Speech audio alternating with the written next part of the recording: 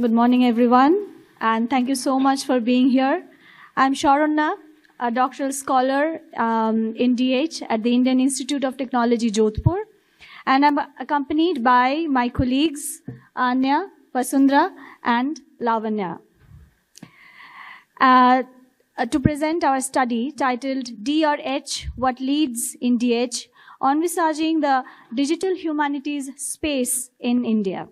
The primary motivation of our study was to critically analyze the existing DH-related discourses and narratives in India, particularly to get a better understanding of the institutional conditions that define the teaching, learning, and practice of DH. During our earliest discussions, one of the main questions that kept popping up was the issue of technocentrism in DH. Being a team of 1 computer science and 3 humanities scholars, we quickly discovered that narratives of technocentrism may actually be a result of deep-rooted societal values that characterize the nature of education and professional skills in the country. This further exemplifies the curricular and pedagogical structures that the 5 different categories of institutions follow. As we questioned the curricular, pedagogical, and professional practices in DH prevailing in these academic spaces, the politics of interdisciplinary studies and research in the country also began to unfold, starting from the policy level to their implementation. So we shall begin with an overview of the DH landscape in India at present, followed by the methodology used in this study, their outcomes, and some comparative case studies. In the process, we shall also share our own experience as emerging DH scholar in India. And now I invite Anya to come to the podium and take over. Thank you so much. Thank you, Sharanya. I'd like to start by showing you a very simple visualization. This is a map that shows locations where institutions in India are offering DH courses at some level or in some form or the other. I'd just like to note here 2 things. One is that this is not an exhaustive list. And secondly, that this map is based on publicly available data of academic institutions, which means that DH is actually probably emerging out of many other spaces in India. And a table over here just to show you the different types of institutions offering different types of courses that are related to DH. Similar presentations and visualizations have come out in scholarly articles and publications in the past, but our purpose to show you these very simple illustrations is very simple. It's to simply show you that there is a prominent presence of DH in Indian academic institutions. Moving on, I'd like to talk a little bit about our methodology. Now that you know that these academic institutions have DH present in India, our primary and secondary sources consisted of our data set. Our primary sources included personal interviews with scholars, academicians, and professionals. We tapped into our existing networks and we chose to talk to people who are designing or are students of courses in DH in India. Our secondary sources include available DH and related course information and course manuals. Please excuse me, I'm a little nervous.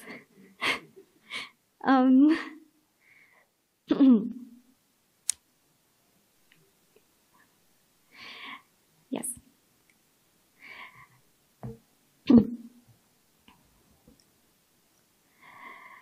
It was a conscious choice to choose a highly qualitative data It was a highly conscious choice to use a highly qualitative data set because we wanted to focus on what are the ground realities and what are the experiences of practitioners of DH in India. We wanted to tap into what people who are designing DH courses in India are thinking about and what are the perceptions of the receivers of such courses. These led us to two two conclusions, not conclusions,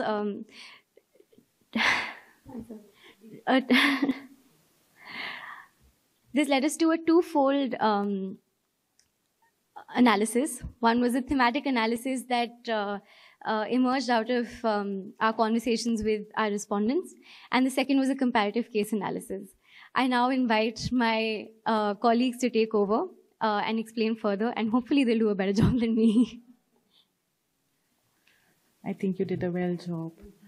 Okay, so now that Anya has laid out the work that we did, let's get into the insights that we had gathered.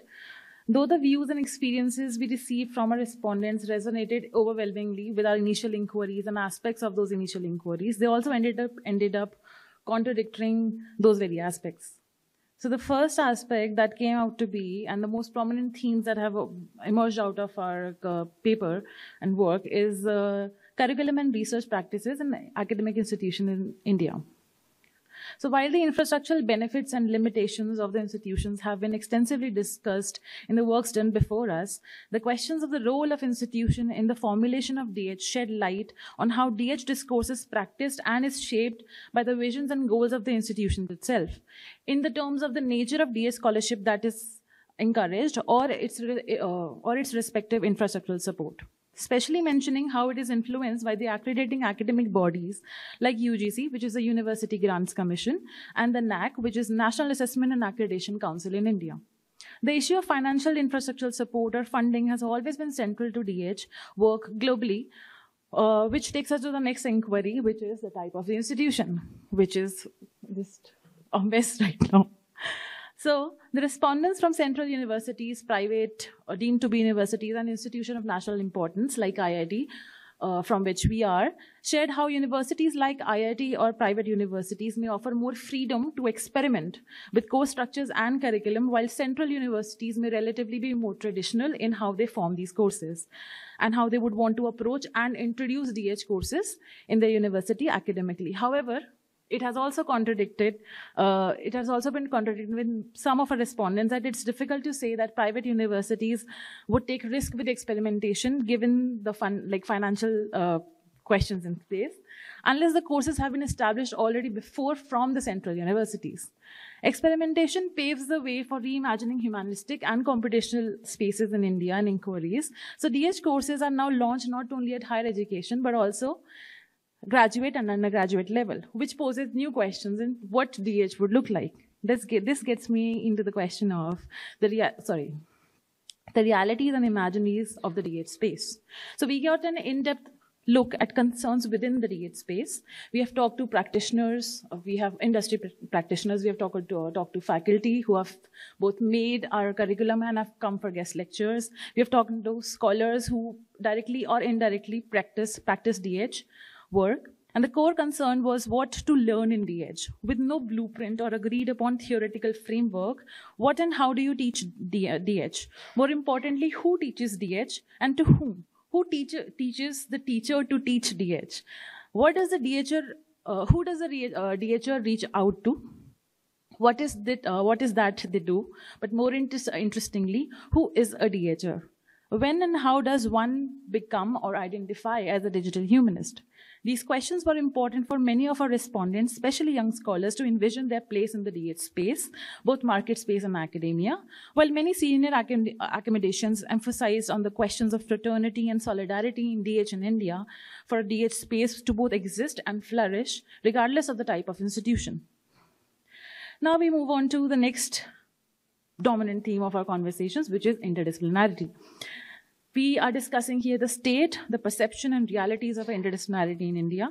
So let me just start by saying it is really hard to, and it's really not easy to practice and make such a space. The core reasons behind this has come out to be that the disciplinary boundaries in India are so hard that it leaves very little freedom for scholars to even explore beyond these boundaries. A level ahead lies the bread and butter question of interdisciplinary scholars, that where would they be employed, especially in academia? For example, with me also, because I come from computer scientist background, and I'm a CS background, I'm a data science background also, but now as a DHO, with a PhD in DHO, my professor as supervisor asked me, where are you going to teach? Which department are you going to teach, and what is your expertise? So while many new courses and spaces foster interdisciplinary collaborations and training, one of the main challenges noted to us was the lack of disciplinary crosstalk. This has been mentioned at both the faculty and the student level. People don't talk to each other in the universities also. Scholars mentioned that even if collaboration happens, it is difficult to navigate the space, especially if educators delivering interdisciplinary work and courses are not even trained in that crosstalk. Another major concern that has come out to be is upskilling for both faculties and students. While many respondents mentioned how pleased they were with the newer directions of programming and technical training in DH, many focus on the perception of upskilling to be just instinctively about technical skills rather than humanities and social sciences skills. But almost all of our respondents, even who said this, emphasize on the importance of critical thinking as well as technical sense to ask, understand, and answer the questions of humanities and technology. But at the same time, facilitating disciplinary talk within the humanities itself was also an interesting point, like pol science people talks to sociology, etc. A few senior academics mentioned how they had resorted to self-learning and even networking for workshops and talks, etc., as an essential part of doing DH in India. And then there was this major debate of the requirement of a mother or a key discipline of DH, and whether that is necessary for interdisciplinary work. And a product-driven ideology, which is a recurring theme for people doing interdisciplinarity work, which also has been come up that the scholars feel that it limits them both academically and individually. While this opens up the Pandora box, nuances of future of humanities and DH and technical spaces, what future of DH holds or looks like, let us discuss another important aspect of interdisciplinarity in DH, which is collaboration. I'll hand over to Lavanya now. Thank you, Vasundhra. I think it's time that we talk about the elephant in the room, the idea of collaboration. As the conference title says, and our respondents also seek collaboration as an opportunity. The opportunity to learn and share their knowledge work towards similar interests. Many respondents shared that they envision collaborative spaces forming via new projects, preferably funded, and invite scholars. Building on the crosstalk discussions that Vasundhra just did, it is important to note how collaboration is also difficult in sciences and humanities spaces. A common question that has come across is how to make people talk of each other's work. Our analysis highlights collaboration allows for blurring of traditional boundaries, and DH has given us the space to be open and inclusive. Going back to Lisa Spiro's article on the values of DH, where she acknowledges the importance of ideas of diversity, inclusion, openness, and collaboration. Similarly, for us, our respondents, it is important to have an opportunity to collaborate with empathetic practice along with pedagogy of kindness in the first place that can help us draft a more coherent DH community space. Moving on, let's discuss about the future of DH. While many have pointed out the emergence of DH, the future of DH can be seen at different levels. At individual student level, there might be an increase in scholars pursuing degree, but whether or not the professional choices of DH scholars is emerging is still in question. Practitioners and professional and our own discussions also point out the general optimism and potential with respect to DH work. From our literature review as well as our interviews, we have also addressed the future of DH at a policy level. The National Education Policy Clause 11 states, and I quote, on the generation of a more holistic learning in technical institutes, therefore the introduction or focus on liberal arts and humanities, thus further making ways for legitimization of the discipline. While IITs and IIMs, being the institute of national importance, introduce DH courses and makes way for legitimization, whether or not they are accepted in the job market is still open to debate. During the interview process, a similar question was raised. What does the future of a DH scholar looks like in India? While we ponder upon such questions, for starters, there are other questions like what is the type of community, whether it is academic, non-academic, what are the kind of narratives and the context that are being emerging. To sum up, basically, the act of doing DH by learning and the act of doing DH in general does make a difference in how it is perceived. The perception, the institutionalization and legitimization not only thrives from, but also depends on funding received for DH projects, specifically in academic spaces. While we try to make best of the landscape of DH practices in India accessible through these visualization, the true mystery map which we came was this, and it was so complicated that we decided to just talk about different themes and, lessen up the tentacles. Now I hand over to my colleague Sharanya. Okay, let us now shift our focus from this mess and concentrate on a comparative case study. We chose 4 institutions for this purpose: Jadavpur University, a major state university, IIT Jodhpur, an institute of national importance, and 2 private universities, Christ University, Lavanya, and Jindal University, Haryana. The following 4 slides will be self-explanatory. However, I shall focus on 2 of the most important aspects of the 4 types of programs being offered, that is the types of courses and academic orientations of their faculty and students. Audiences are specifically requested to note the schools and department within these institutions offering the programs, because we think they're specifically important in this context. Also note that our experience as DH students, scholars from IIT Jodhpur, gives kind of an advantage in terms of understanding how it works there. So let us start with Jadavpur University. The 4-month PG Cert course at JU is a combination of archive-specific modules, textual material and manuscript-centric theory and methods. There is also focus on tools and softwares relevant to course content, and also they also offer niche areas like digital music archiving. The focus is on a practical, skill-based technical course content that is grounded in humanistic inquiries, combining the 2 very prominent departments at JU, that is the humanities and engineering. Followed by, when we talk about IIT Jodhpur, the MSc program, it's a 2-year program, is divided into core tech courses that are primarily programming oriented, including data structures and machine learning offered by core engineering faculty members. The non-tech core courses have options like methods and methodology in DH, seminar courses that are interactive and practice oriented, non-tech DH specific electives like new media studies, image imagination and digital cultures. There are non-degree core tech and social science courses as well. Also, an important thing to note is the PhD level courses related to DH that are offered to all students from BTech to PhD students, which kind of causes some trouble, of course. When we talk about Christ and Jindal, they are comparatively new in the field. Christ has recently launched an MA English with Digital Humanities core program, and Jindal has a major in an undergraduate program. Christ University has a combination of traditional and non-traditional literature and linguistic courses, focusing on tool-centric methods of inquiry.